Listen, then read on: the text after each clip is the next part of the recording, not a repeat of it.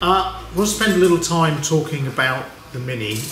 We've made a little bit of progress on that, so I thought I'd take you through that. We now have the subframe with all the mounts, and we have the motor and the gearbox assembly, and we have it assembled into the car. So I just want to show you how that all fits together, and then we'll talk a little bit about the battery packs that we're going to put into the car. So this is the motor. It's one that we use quite a bit. I think you've seen it in the Stag, we've used it in a few kit cars. We're now putting it into Minis, so this is 120 kilowatts, or 160 horsepower, and 310 Newton meters. So this is the reduction box that we've designed specifically for this application, for the Mini application. We've got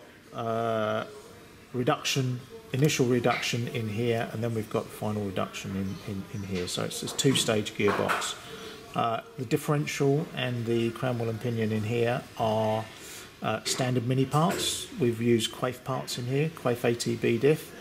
These are pot joints, which are standard Mini pot joints, and the short drive shaft. We've used that on both sides. So we've tried to use Mini parts throughout the design of this of the gearbox. We've also sighted the inverter up here, so these are a matched pair.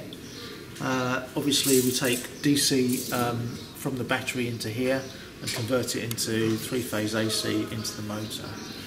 And then on top of the motor here we're going to have a battery pack. The whole car needs 16 modules in there, 350 volt nominal, and that will be around 44 kilowatt hour, which should be plenty enough for a test session or a race session. So yeah, four modules across the front here, and then 12 modules in the car next to the driver. So we believe this is going to be one of, if not the fastest car on grid. Back over at Classic and Sport Cars in Braintree, Mick explains to Les what needs repairing on the Stag. So what did you find? Right, well basically the rear wings are badly corroded. Right. Down here and around there, and because of the nature of the job, where obviously there's a lot of work and attention going into everything. I mean, you can buy like repair panels, but then they're patched, the wings are patched up. And I don't know, because I haven't spoken to you about the job before, but from what I'm getting from it, you know, the car wants more than that. It really, all the work and effort that not only we're putting in, you yourself and that, it really should be a really good shell. I mean, we can cut the panels out and we can put panels in and we can lead them over, but it's still a repaired panel. Right. I think this job warrants new ones, but it's all within someone's budget, isn't it? Yeah, that's right. But so both back wings are like that, and also I feel then when the wings are off, we can do a lot more detailed work on the inner arches. Yeah. More so at the front. Now the seals are gone. If you come round this side, sorry, Shan. That's right. You're right there, mate. You'll see it's rotted right through the seals. Oh, good, Joe. Right. So that one will be well on the way, but from the inside probably. You know, rush from the inside out. So we suggested really that we put two new outer seals, and by taking off the outer seals we can check all the ribbing and the inner seals. I think they're going to be okay. They will be repairable, because I don't think we will have to get involved with the inner seals. Yeah. But by having the outer ones off, and for that to be rusted through more the other side, it's all gone round here, all the way around there. You know, something in there is going to be affected a little bit. It'd have to be. So we just repair that. That's not a problem. But on the front wings, so just on these back wings for a minute. This is a common problem on Stags. Yeah, of course, And I think it's to do with this sort of gutter and this pipe, and I'm sure the water's getting down inside there. If we had the wings off, is there something we can do to stop that permanently? Yeah, I mean, I'm sure Jace has told you about the anti-chip we use on Yeah. the, rather than old-fashioned underseal. Yeah, yeah. And that. This is like the more modern stuff, like where Porsche started to use it, and Mercedes and people like that. Yeah. It's a really good anti-chip. Well, what we normally do is we anti-chip all the inner panels before we put these outer ones on. Okay, yeah. And we also anti-chip the inside of these. Right. So that'll stop it permanently. Yeah, but see, some of this, I mean, I've had a couple of stags myself, Oh. is that these, you won't believe this, I don't know how long since it's been out outside. What you mean? I mean, you've obviously been working on it in a workshop. Yeah. Yeah. Has it been in a workshop for a long time? No. Outside. No. The reason I ask is these pipes that are still on here. Yeah. There's a drain pipe. Yeah. They had water in them. Oh, did they? Yeah. So it's. Oh no! It's It must have been. Owners, Yeah. Owners should know that you should like try and rod these, or from underneath rod upwards. They're actually blocked. Right. From all the mud and stuff that's gone up from the bottom. No, I reckon this has been in the garage for 6 months. Right, but that still had the water that much up the pipe. Yeah. Obviously, over a period of time, some of it would just weep through or evaporate. But yeah, I mean, it's similar to like an XJS or something, or XJ6, where people don't think about rodding the petrol cap.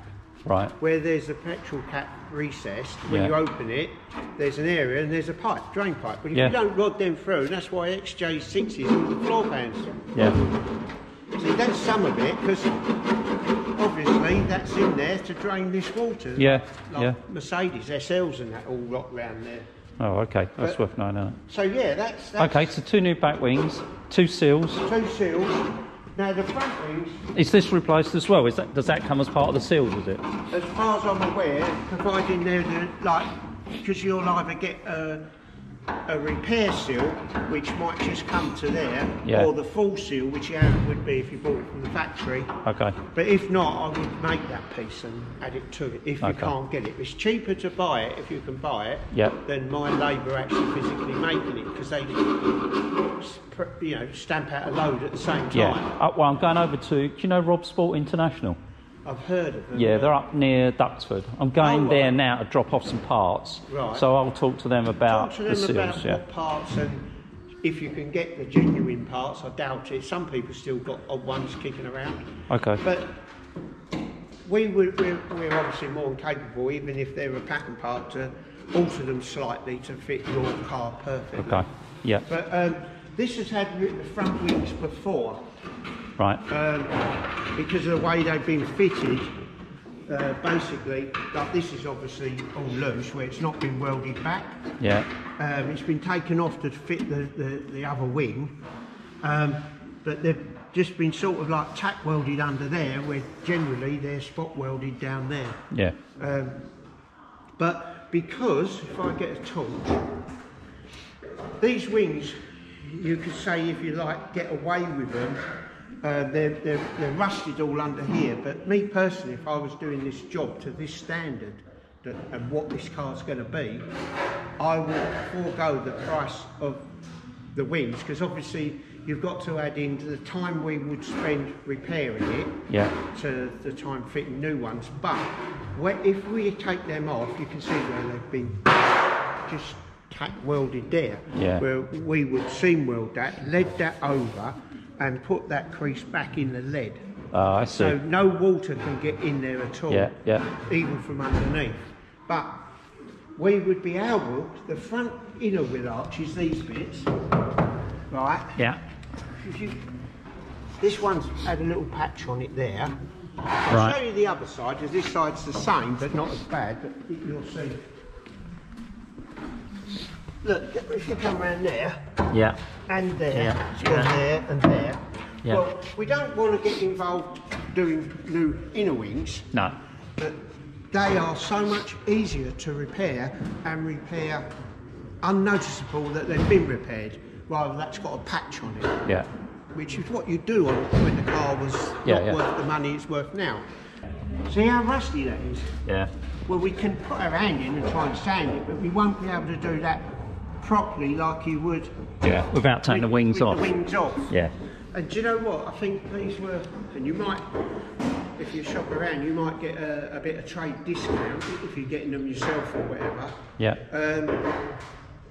You know, I think you'll find that it'll be such a better job to what's under there. All right. Okay. So obviously it's your decision. Yeah. So in terms of price then, between repairing what's there, yeah, which I don't think I want to do, and taking the wings off, is there a significant because obviously it's your labour time as well, so it's all up cost. I mean, what depends how good. If you get a really badly made pattern wing, or a Healy is particularly bad for making, wherever you buy the wings, making them fit, they take a long time. I don't think these will. Yeah. So I would imagine the time involved cutting this off, forget all what's underneath, cutting the wing off and putting a new wing on is probably the same sort of time, cost-wise, as getting something new. As doing the repairing it. So the only difference you're going to have is the cost of the wing. Yeah. You're not going to pay extra for us to fit them because we've allowed a certain amount for repair work anyway. Yeah, yeah. And as you say, I mean, you know, stuff like that in there, you can get to that properly. Yeah, and make sure it's a permanent job. Yeah. With the wing off. But that will be, you know, round in here. Well, what this is fixed to could even be rusted. Yeah. But we can repair it so easy and properly with the wing off. Yeah. You know, it's sort of like trying to work in a cupboard from outside rather than taking the door off and getting in the cupboard, you know what I mean? Yeah. Next time, down at the Barns, Nick explains the dangers of the batteries. So remember, it's 350 volts nominal, right? Peak of 420, maybe 430 volts when the battery's fully charged. So it needs to be safe. And Mick finds an unexpected hole in the bonnet. But no, I mean, that was another question. I don't know. Do you know, I'm gonna... Because there's just a screw in there. Yeah. Do you know, initially I thought, has someone put the washer jet? Because the washer jets go on the grill normally, don't they? Please subscribe to our channel in the link below. And join us next time, down at the Barns.